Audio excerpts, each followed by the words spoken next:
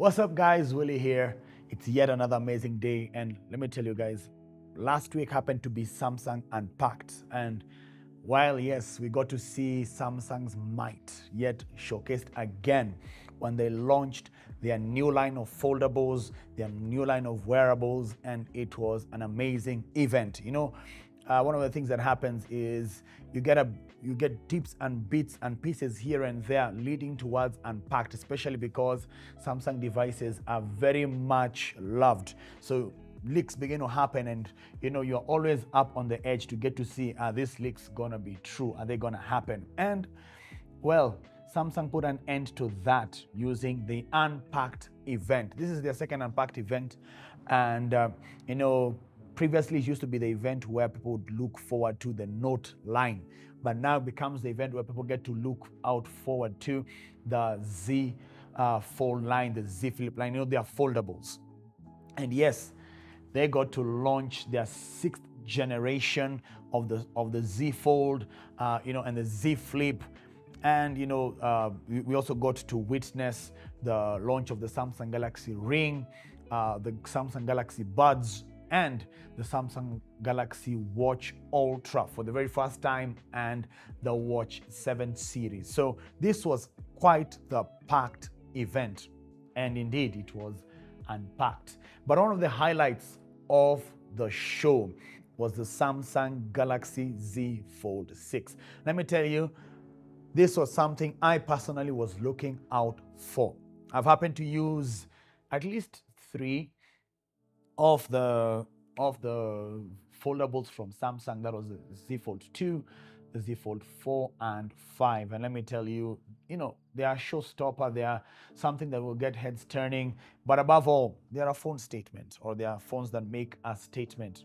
And this time around, I got to experience the Samsung Galaxy Z Fold 6. Now, I happen to have used the Z Fold 5 for a while as my primary device. I later changed to the S24 because, I was back to that boxy design. I went back to the Samsung S24 Ultra 1 because of the new AI features that I really wanted to test out. And, I love the boxy profile that's behind the Samsung Galaxy S24 Ultra. So when I got to see the design, the profile for the Z Fold 6, I was sold.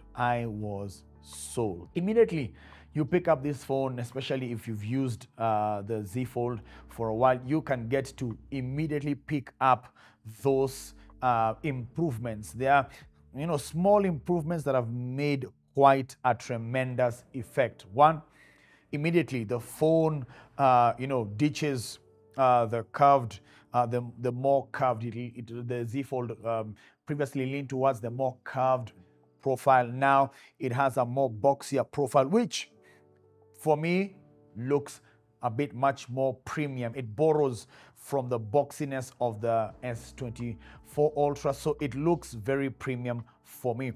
And the other thing is that you can notice that the phone is slimmer and lighter, and it looks for me much more elegant. The official stats are, when it's unfolded, it was 6.1 millimeters. Now it's down all the way to 5.6 millimeters. There's a new hinge design that for the first time actually now gets to give this phone an IP rating. The previous Samsung Galaxy Z Fold 5 was an IPX8. This one is an IP48, which means at least it now has dust resistance because of the new updated hinge. And the other thing that you can notice immediately is that the hinge has a bit receded, which makes the phone look much more premium. It makes it, it makes the phone look much more compact and much more, I am falling in love with this phone even as I continue to look at it. The camera array at the back gets a new updated design. It's still the same cameras, but ideally it's still the same, it changes the design of the camera bump, which ideally would still topple, but when you use a case, you don't get to experience that. So the phone my first impressions are, especially when I looked at the phone, one was, this is something I would really love to use. One, because of the boxy profile. Two, because, you know, it's slimmer. And the outer screen moves from, 6.2 to 6.3.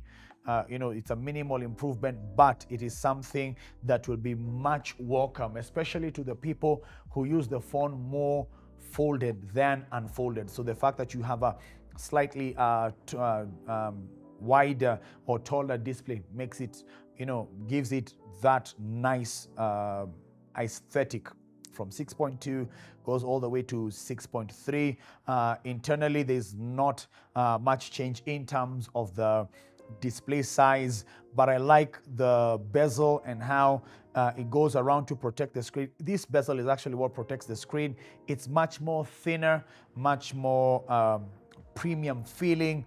The crease has visibly gone down from what we had on the Z Fold 5. It's not yet completely out. You can still see it, but at least it's improving. It's becoming better and better and better even as we go forward. As I said, moves from 6.1 millimeters to 5.6, which actually now makes it 11.2 when folded. So the phone looks much more premium. There's no more gap when it's folded. So the phone does give you that premium aesthetic. And one of the things that, one of the other visible changes, or rather it's not visible, but it's actually experienceable, is the fact that we now have the Snapdragon Gen 8, Gen 3 for Samsung. Inside here gives it a much more faster chipset, and it now empowers all these new AI features that you get. All the AI features that were in the Samsung Galaxy S24 lineup, all of them circle to search, live translate for calls, summarizing notes and all those things. All of them are or come packed in One UI 6.1.1 on this.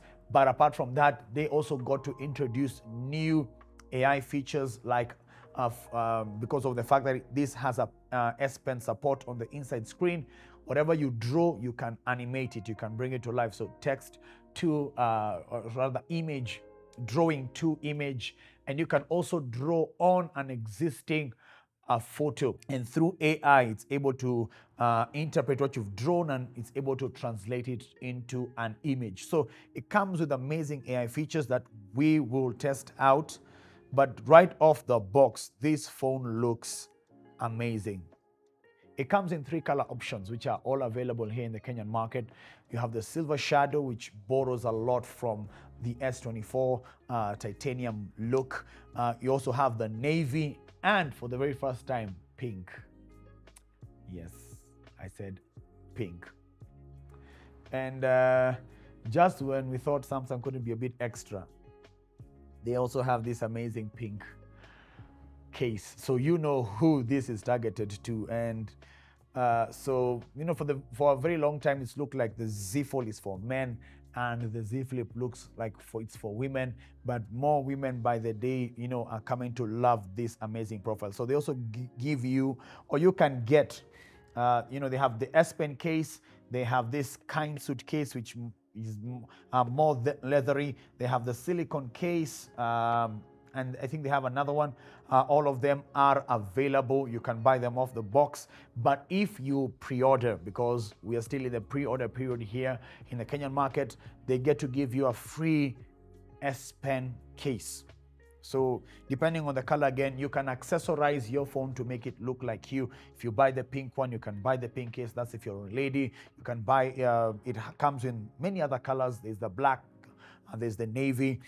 So they have the S Pen. For those who want to use the S Pen, they have the kind suit. For those who want more of a leathery feel, and they have the silicone case, which has a kickstand and, that thing for sliding your hand. I've forgotten what it's called. So all of this come ready. You can walk into any Samsung store, especially after the pre-order period, and get whatever case you want.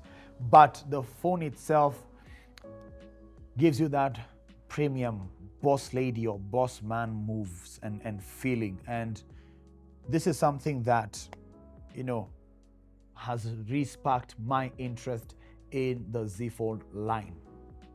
Ideally, right now in the pre-order period, it goes for about 265, which is, you know, which actually comes quite well priced, because last year the Z Fold 5 launched for a whooping 315,000. So at least it's much more affordable right now, and you can go ahead and order for yourself. So